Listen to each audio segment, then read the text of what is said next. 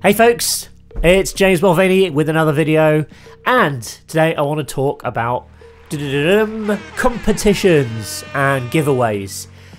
They're synonymous with radio and podcasting and media and TV, and we've seen them, for the last probably 40 years as a regular staple of content that we kind of take in as consumers.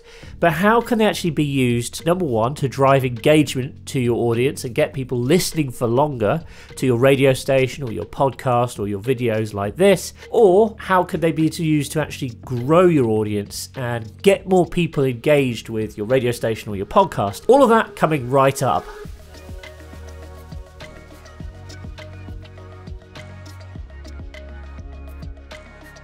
Without further ado, let's talk about competitions. Now, I want to give you a few different examples today, some kind of cool competitions that I've seen around, stuff that's worked and stuff that we've done also that's worked really well in terms of growing the number of leads for our companies. And to start off with, let's talk about the classic, a good old puzzle or a good old quiz. You'll hear these on radio stations, you'll hear them quite often on podcasts. You can use them also in other forms of media, whether that's on your website, social media, video. Remember, you're not building just one thing these days. You've got to be cross-platform. Your media brand that you're creating has to encompass all of these things. So it's really simple. A puzzle or a quiz, it's just basically setting the viewer or the listener a challenge to provide some kind of answer. There could be a prize for this. It can also just be a good engagement piece. So there's not always necessarily going to be, a big fancy prize. Sometimes it might be something small. Like back in the day, people used to give away CDs. Nowadays, you sometimes might want to give away like an Amazon gift voucher.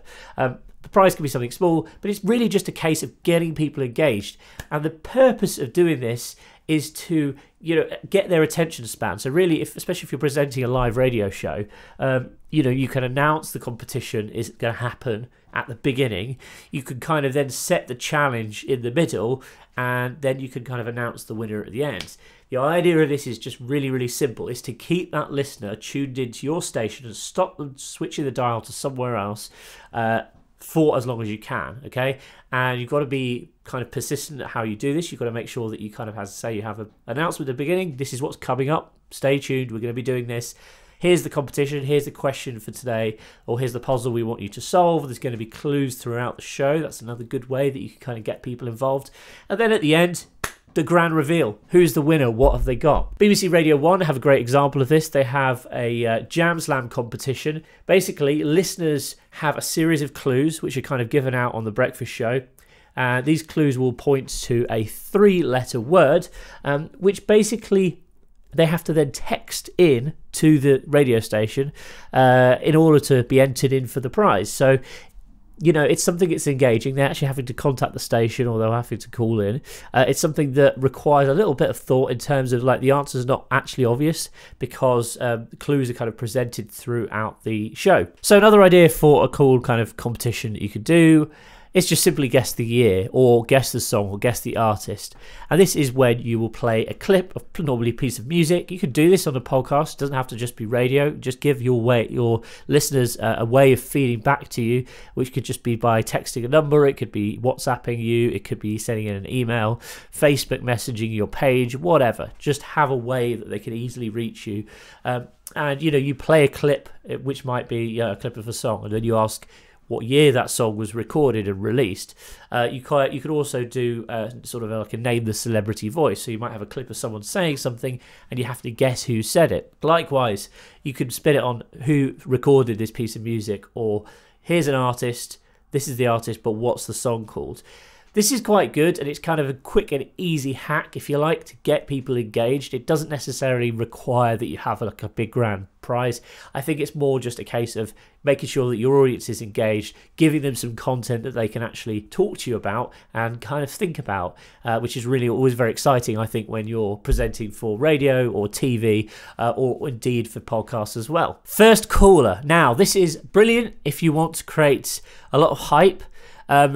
There's different ways you can do this. It could simply be, when you play a certain song, then someone has to call in, or your listeners have to call in, and the first caller will win free tickets to an event, maybe to a festival or to a gig. or they might win a signed copy of something or other.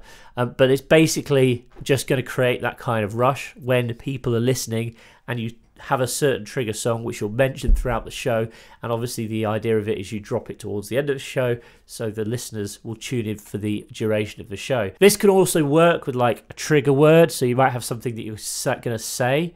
Again, really classic radio competition, really good fun for the listeners, and will help drive your engagement as a radio station. All right, next up, I wanted to talk about how to actually increase your audience. So we've talked a bit about engagement pieces, things that you could do on air or on your podcast, which will help get people listening from A to B. That's very, very important. But how do we actually go out and acquire more listeners or acquire more viewers or people who are engaging with our brand, getting more leads ultimately as a business? I think this final sort of method is absolutely fantastic at this. We've been using this in our business for the last few years. Each time we try it, it brings in somewhere between 10 and 20,000 new leads for us across different social channels and our email marketing lists, etc. And it creates a buzz in the industry, it creates engagement. And I'm talking about social media giveaways. There's a few reasons this works so well. Firstly, you have a cool prize, okay? And it's something that on the skin of it, you know, maybe there's not that many people in entering into this competition. So if you can demonstrate you've got this amazing prize, it's going to encourage people to actually enter in. It also creates what's known as a viral loop, which is basically where someone is promoting your social media channels to their followers, who in turn will then see it and then do the same and promote it to their followers, and so on and so forth. Hence the term viral loop. This is an absolutely fantastic viral loop. It will cause your post to go incredibly viral. It will also get a lot of data for you in terms of get you more followers on your Instagram page, on your Twitter page, Facebook. You could also use it to capture email addresses, so you're building that email list, which I always recommend, so you can reach out to your audience. So you start to really engage and know who your audience is a bit more. And it's just a very, very simple idea. You have a sweepstake, okay? So this might be a prize package. So for example, I have a website called matchmaker.fm, which is a place where we connect podcasters and guests. Fantastic. If you've not checked it out, I'd recommend you go and do that. It's an awesome platform. But we wanted to grow our social media presence because we kind of just launched. We didn't really have that many followers on there, and we wanted a bit more engagement. And we also wanted to make more people aware of our brand and the service that we actually provide. So we looked at who our audience is. It's obviously podcasters and people who want to be on podcasts. We thought, what sort of stuff do they want? So we put together an ultimate podcast package, which consisted of a couple of microphones, a mixing desk, which is called Rodecaster Pro, and all the accessories and things to go with it, things like boom arms, headphones. So a really good prize package, actually worth over $1,000. You don't actually have to buy this stuff from the get-go. I'll explain in a second what you do when you select the winner. But alongside this, we also had a bunch of runner-up prizes. So for example, we had free subscriptions to use our services for a year, along with a couple of other partner offers that we'd managed to get.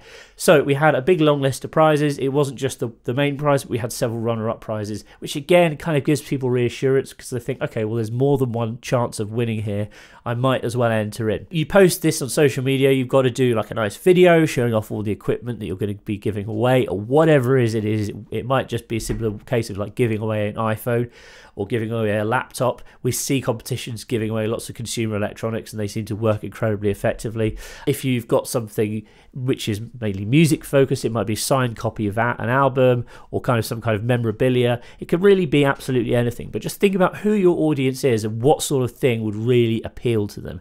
You know, it's got to be something that's desirable for them. And of course, sometimes it could just actually be cash. It could be a gift card for Amazon, or it could just literally be, you know, we'll send you $1,000 in the post, whatever. But have a prize that's worth going for, that's aspirational for your audience. Once you've done this prize, you just literally post a post up on your social media accounts just saying, you know, retweet this post if you want an entry. You could also follow us if you want another entry. You can repost on Instagram. You could share this on Facebook. And also you can enter and subscribe to our mailing list. Give us your email address for an additional entry. We used a tool called Gleam.io, which we're not affiliated with, but we use that to manage this sweepstake giveaway. And it simply just provides kind of like a nice, easy way of people sharing this competition. But this works tremendously well. As I say, when we last tried this, I think it generated somewhere in the region of 12,000 leads for us for Matchmaker, which is pretty good. You know, we're not complaining about that. You could also do this for your radio station. You could do this for your podcast. You could talk about it on air. You can talk about it on your podcast. And of course, put it out on your social media channels. Send it out to your mailing list. Create that momentum. Because once someone starts retweeting, other people see it, they'll start retweeting, etc. That's the idea. You're creating this momentum, and they work really, really well. Okay, so to finish up, competitions. I wanted just to talk about the sorts of prizes that you might want to give away. I kind of touched on it a little bit before. Firstly, think about music. If you're doing a radio show or you have a podcast, concert tickets, always really good, or gig tickets, festival tickets. And quite often you can actually get these for free. If you reach out to the event organizer and you say, look, I'm after a couple of tickets to give away for free to our listeners, in turn we'll promote your festival or we'll promote your concert. Quite often the promoters will say, yep, absolutely, here's some free tickets. In fact, more than often they will have a certain number of tickets which are allocated specifically for these kinds of purposes. So as long as you explain, you know, we're a radio station or we have a successful podcast and our audience are perfect for coming along to this kind of festival or this kind of event, they'll probably give you free tickets to give away. Sometimes they even have things where they can get them signed by big artists and stuff like that. So lots of options there. Think about audio as well. What else do you want to give away? Maybe like a high quality pair of headphones or a high quality pair of speakers. You could even give away smart speakers, you know, Alexa, Google Home, that type of thing, or the Apple HomePod. Music stuff, so signed memorabilia, get a guitar signed or a skateboard signed, or you could get, you know, back in the day it used to be like CDs would get signed by the artist when they swung by radio stations. Again, not everyone has CDs now, so think about something you can kind of give away, which is actually a signed copy of something. Book signing, of course, if you speak to authors, make sure you get a signed copy of their books. They're a great giveaway. Again, they normally will give them to you for free. If you say that they're going to be used for promotional purposes. Gift cards are always good, cool. Everyone buys everything on Amazon nowadays. So recently we've actually run a competition where we're giving away 5 $25 Amazon gift cards, and all you have to do is share our product, our service with your followers. So again, it's just nice and easy. It kind of creates a little quick win. So it always takes no time at all for someone just to press share on Facebook, on Instagram. But of course, by doing this, you're creating a massive amount of exposure for your brand on social media. Of course, you could always give away a holiday. Goes down very well on vacation. We see this on a lot of TV and radio, of course. Again, sometimes you can get certain credit from you know, a holiday company in return for exchange or promo. So, you know, go and speak to some local travel agents or speak to some local travel companies and see what they can offer you. See if they can give you a voucher towards a holiday in exchange for some advertising on your station or for the competition. And failing that, you can always just take someone on a tour around your radio station. That actually does go down with listeners really well. Okay, so to wrap up, that's competitions, how we can use them in radio, how we can use them in our podcasts or to grow our online business as a whole. Lots of ideas for you to get stuck into there. Let me know in the comments if you've tried any competitions. I'm curious to hear how they've gone down. Have they increased listener engagement? Have they got you more listeners?